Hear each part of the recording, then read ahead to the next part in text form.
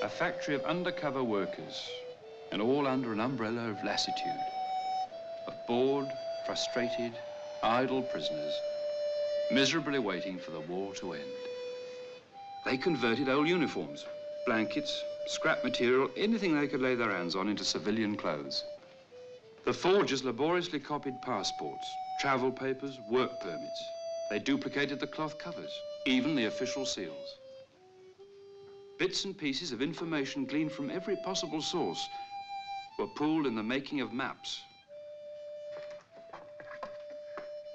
Resourceful carpenters fashioned the digging tools and pinched the wood to shore up the tunnel. But perhaps the most important of all were the engineers, the blokes who designed the tunnel itself. The workers were protected by an interlocking system of stooges. All materials could be concealed on a moment's warning. Dry runs got it down to a split-second basis. 25 feet below the surface was a small room at the mouth of the tunnel. Okay, Charlie. Air for the diggers was supplied by a very ingenious pump. The bellows were made from kit bags ribbed with wire.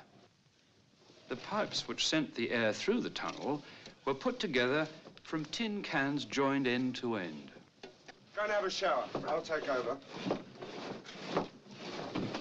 Up you go.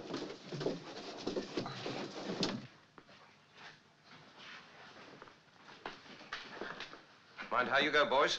Carefully.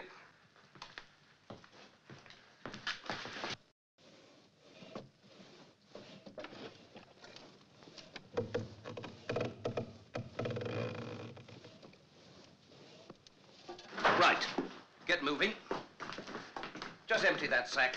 Don't bring up any more, boys. It's getting late. Right. Pick Fred. Good.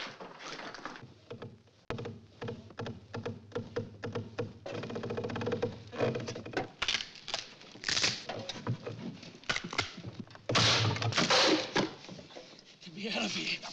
Get me out of here. Get me out of here. Pringle, hold it. I gotta get out of it. Keep still.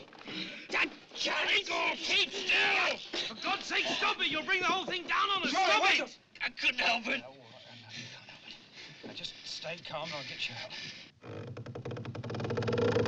Come on. No. I wake up in a cold sweat. It's the same bleeding dream over and over. Take it easy. I'm always in and out of